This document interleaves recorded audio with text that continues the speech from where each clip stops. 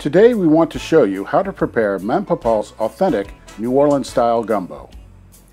First off, you'll need 1.5 to 2 pounds or a combination of pre-cooked chicken, sausage, or seafood, a 5-quart pot, 2 quarts of water, and 1 package of Papaul's Gumbo with Roux mix.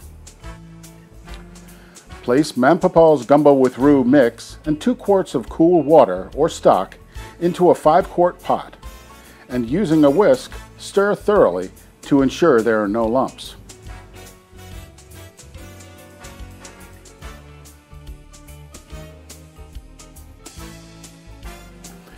Add your pre-cooked chicken, sausage, or seafood, stir, and bring to a boil for 1 minute.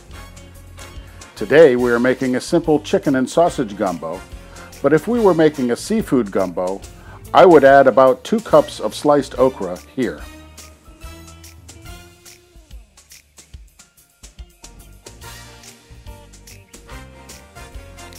After the mix has been boiling for 1 minute, lower the heat and simmer for 45 minutes to the desired consistency.